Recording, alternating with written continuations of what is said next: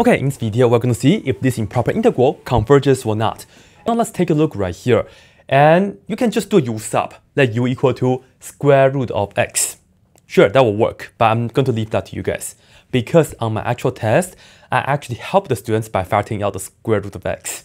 So the question I gave out is actually the integral from 1 to infinity of 1 over square root of x times 1 plus square root of x. So this is actually the version I gave out for my exam.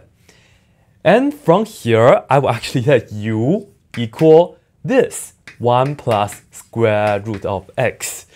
And you can just do a few things. Maybe you can subtract 1 from both sides, but I will just differentiate this right here. You see this is going to be du equal the derivative of this, which is 1 over 2 square root of x dx.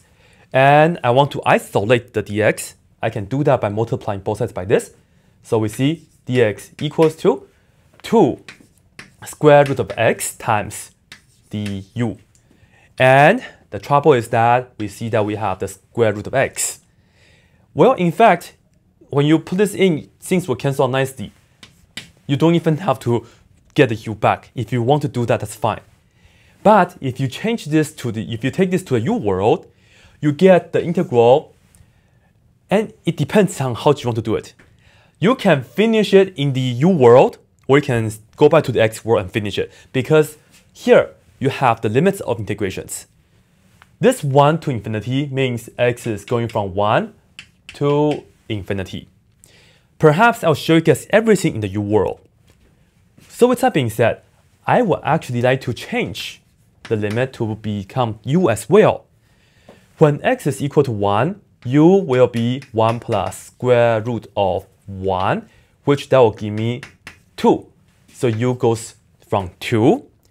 And when x is infinity, plug into here, you get u equals to, let me just write this down in red, u equals to 1 plus square root of infinity. And we see that square root of infinity is infinity, plus 1 is still infinity. So u goes from 2 to infinity right here. And I will just write this down. We have 1 over, I will just keep it as square root of x because things are going to cancel nicely. And this right here, 1 plus square root of x, it's exactly my u. So let's multiply by u. And the dx is 2 square root of x du. And as you can see, this and that cancel each other out nicely. And as I said, I will finish everything in the u world. So this 2, I will take it to the front. And then we have the integral.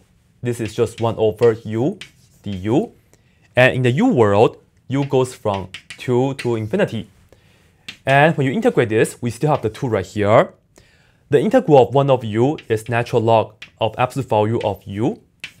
And in fact, you don't need the absolute value because you are going from positive 2 to positive infinity. So up to you. You can keep it, or you can just change this back to parentheses. Doesn't matter. Anyway, you are going from 2 to infinity. Plug in infinity and then plug in 2 and you subtract. So you get 2 times ln of positive infinity. This is the first term. And then you minus 2 times ln of, plug in 2 right here for the u. We have that. But as you can see, ln of infinity is infinity times 2 is still infinity, minus a final number. All in all, you get infinity. Infinity minus a final number, you get infinity. So in another word, this improper integral actually diverges. So I will just write this down for you guys. This right here, diverges. How do we know? Because we did the work. So this is how we can do it as well.